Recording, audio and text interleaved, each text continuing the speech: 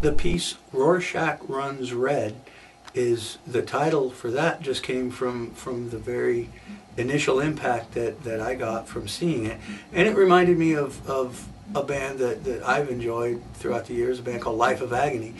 It reminded me of their first record, which was called River Runs Red, and their logo on it is semi-reminiscent. It's, like I said, it's just what popped out of me. It's like, wow, it looks like a Rorschach painting. And it kind of looks like the Life of Agony logo and coloring and things like that. So it was really that simple of a title, but you do see the sort of Rorschach elements, you know, for those of you who might not be familiar with the Rorschach test, but that's where it's basically an ink blot that they put in page and they open it up and, you know, you're supposed to see some kind of something, you know, is my dad beating me or something.